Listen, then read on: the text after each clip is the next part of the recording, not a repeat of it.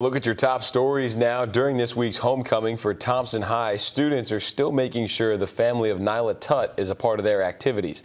Nyla died unexpectedly this week, and yesterday family and friends held a balloon release in her honor.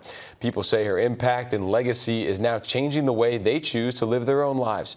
Those closest to her knew she had health issues, but that never held her back from living life. Her family is now asking for prayers at this time. The Edgefield County School District is remembering a high school teacher who passed away last week. The district says Jacqueline Ballard worked at Strom Thurmond High School for 3 years.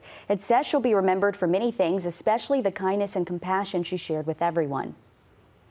Tonight, Richmond County Schools are hosting its Teacher of the Year banquet and award ceremony. The 5 finalists are Terry Green at Lucy Laney High School, Dr. LaWanda Lovett Cunningham at Brian Mary Elementary, Tawanda Marbury at Barton Chapel, Sanqual Sampson at Jenkins White Elementary, and Andrea Smith at Glen Hills Comprehensive High School. This will be at 7 o'clock at Augusta Marriott at the Convention Center.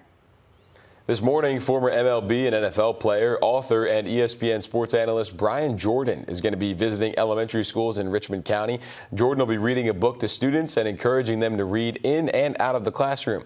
He'll then return to schools to reward the school and students who meet or exceed their reading goals. This will be at 8 o'clock.